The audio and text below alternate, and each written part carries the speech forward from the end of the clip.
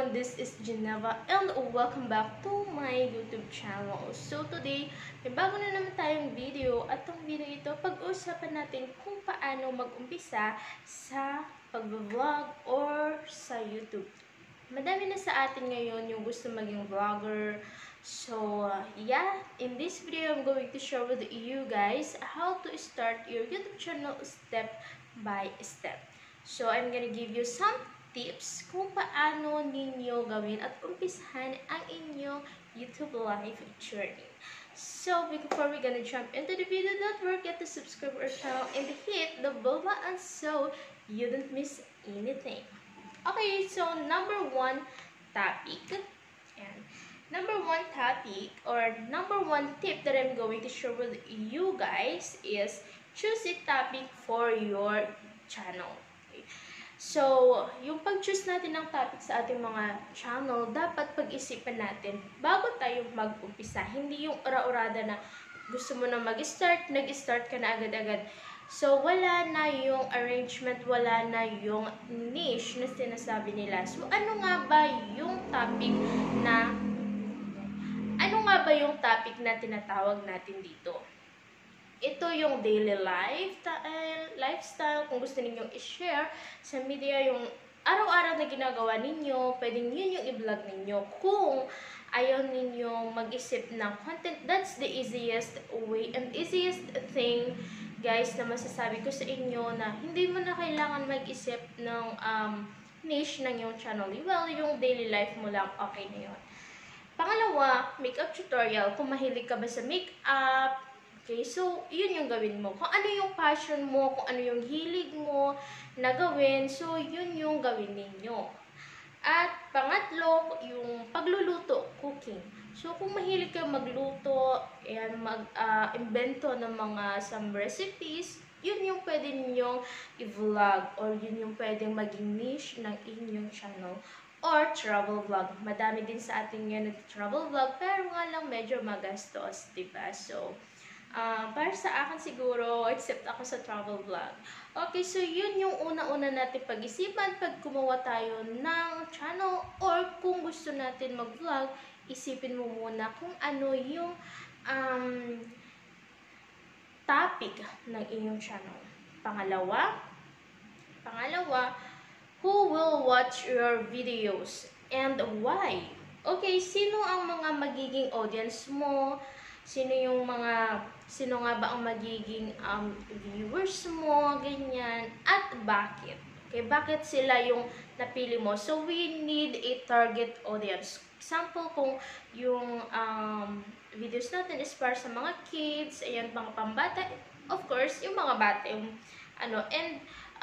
kunyari, yung makeup tutorial, okay, so, ang magiging audience natin is yung mga babae, ayan, yung kabataan, mga young people, mahilig sila sa makeup ngayon. So, piliin din natin yung magiging audience natin at kung yung naisip nating topic na yun, sino yung magiging audience natin at bakit sila yung napili natin. Magiging influencer ba tayo sa kanila? Or ano ba yung mapapasaya ko ba sila? Ano ba yung mai-share ko sa kanila?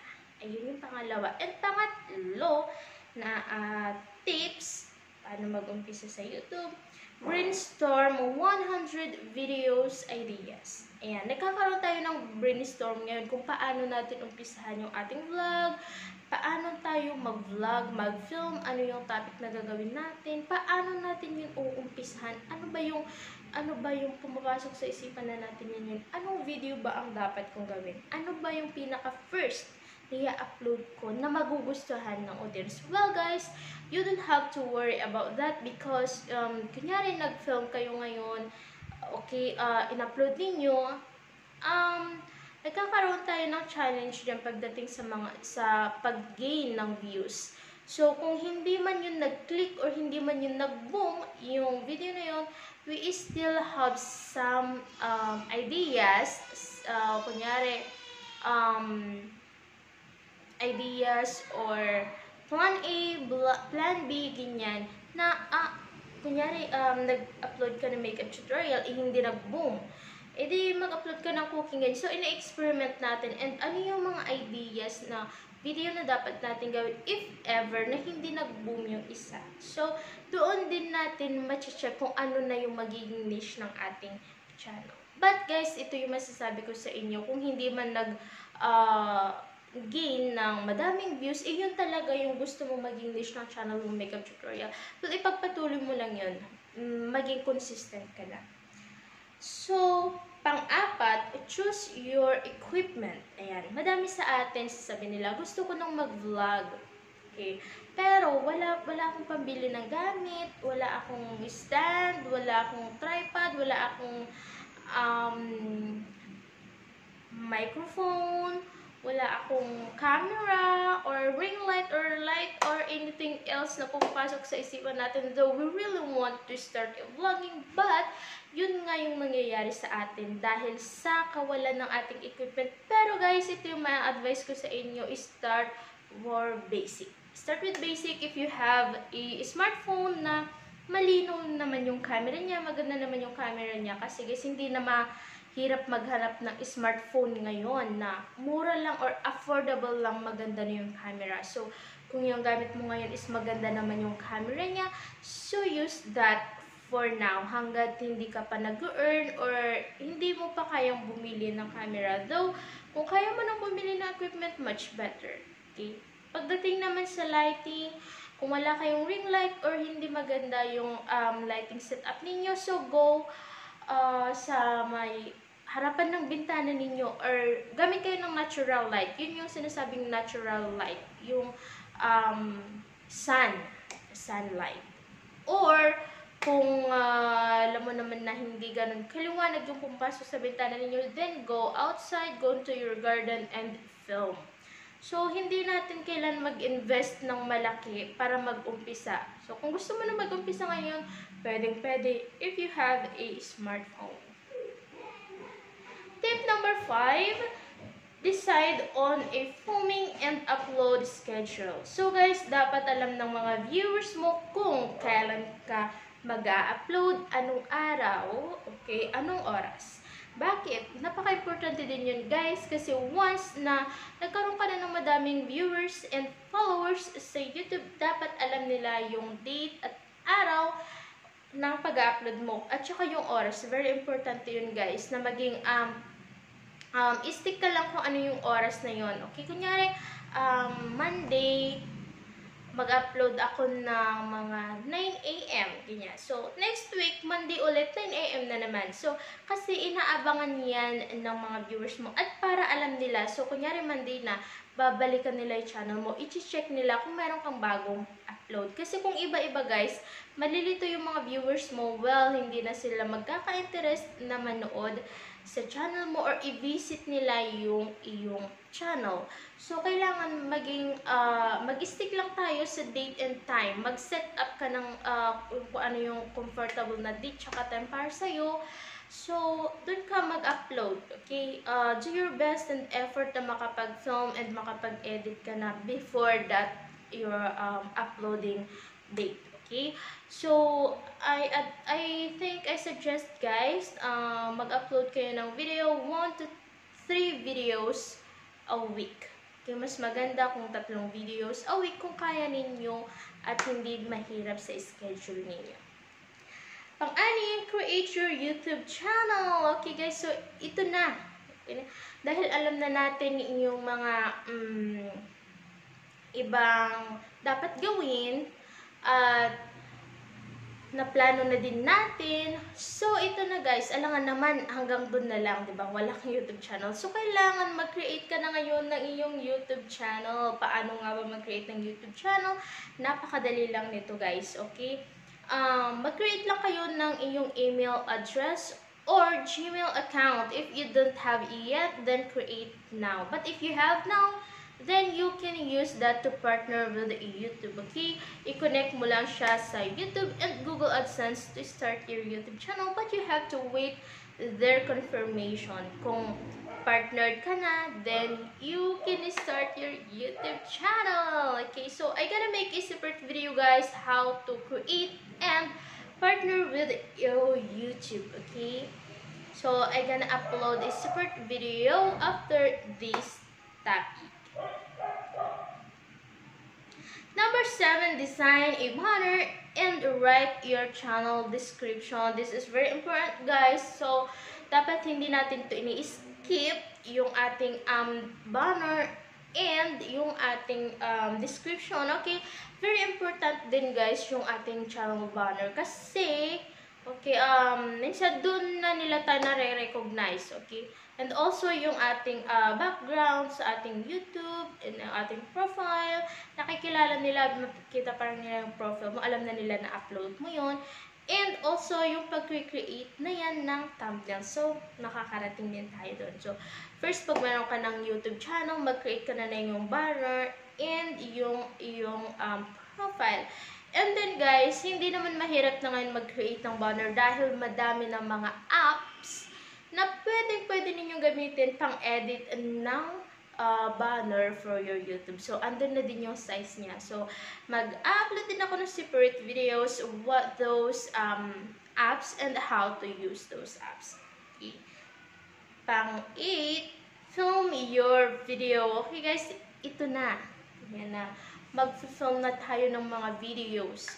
So, ang tanong, paano ka makakapag-film ng videos? Okay, sometimes sinasabi ng iba, ang pakit naman ng backdrop ko, yung background ko, ganyan. So, madali lang gawan niya ng paraan, guys, yung background. Okay, so, hindi mo na kailangang piliin ng magandang background. Mas, ang pinaka-importante is your content. Okay, your content and your topic and also your title. And, pang-siyam, okay, we're in number 9.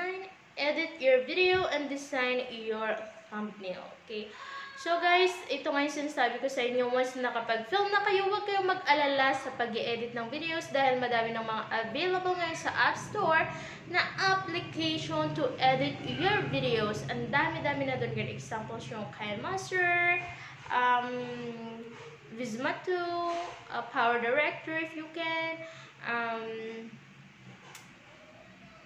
iCat, yan, madami guys. So I'm gonna insert some logos here so you're gonna download it if you want. So this is very simple and easy to use guys to edit your videos. And also, meron na ding background music if you want to put the background music into your video. So wag kayong mag-alala dahil hindi kayo mahihirapan sa stage na to. Now we're gonna move into the thumbnail. Sa pag-create ng thumbnail, hindi din siya mahirap guys because you're gonna find some videos in YouTube na tutorial how to make and how to create a YouTube thumbnail. Meron din doon yung size. Okay, so I'm gonna give you one application that I always using to create my thumbnail. Ito guys, yung Pixel Lab. Kung ginagamit niyo yon, even before, yun na yung ginagamit ko pang edit ng aking thumbnail because it's friendly use and napakadali talaga niyang gamitin. Okay, so, huwag kayong mag-alala dahil madaming application para sa inyo. Okay, now we're gonna move in number 10. Upload your video. Ito na guys. Dahil na-edit mo na, nakapag-film ka na, na-edit mo na lahat-lahat, kulang na lang ang pag-upload. Napakadali lang i-upload ang inyong YouTube, ang inyong videos, I should say. So, punta lang kayo, mag-login lang kayo sa inyong YouTube channel account para i-upload ang inyong videos. Pag nag-upload kayo ng videos, always think positive. Well, guys, we have a lot of motivation habang nag-umpisa pa lang tayo mag-YouTube or mag-start ang ating channel.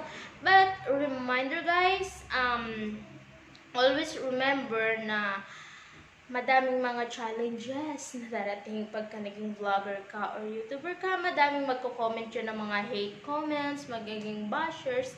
But keep strong and keep going what you wanna do and later on, it pays off. Okay, kasi guys, alam niyo hindi lang kahit small vlogger ka or small YouTuber ka, madaming magiging challenges, madaming mambabash sa inyo. So once you upload your video, expect nyo na merong isa or dalawa man na mag-comment siya ng hate comments dahil sa videos niyo, pero wag kayo magpapa-apekto. Okay? Number 11 is stay consistent. Okay? So, wag yung naka-receive ka na ng mga hate comments, ayaw mo na mag-upload, ayaw mo na mag-film, at ito ay mahirap, mag-upload ka ngayong week na to, tapos next week wala, and then next week meron, or mag-upload ka ng isa ngayon, next week dalawa, tapos wala. Huwag maging ganon guys. Be consistent lang tayo, okay? And ipagpatuloy lang kung ano yung ginagawa natin. And this is the very last tips that I'm going to you guys. Enjoy everything you do, and enjoy your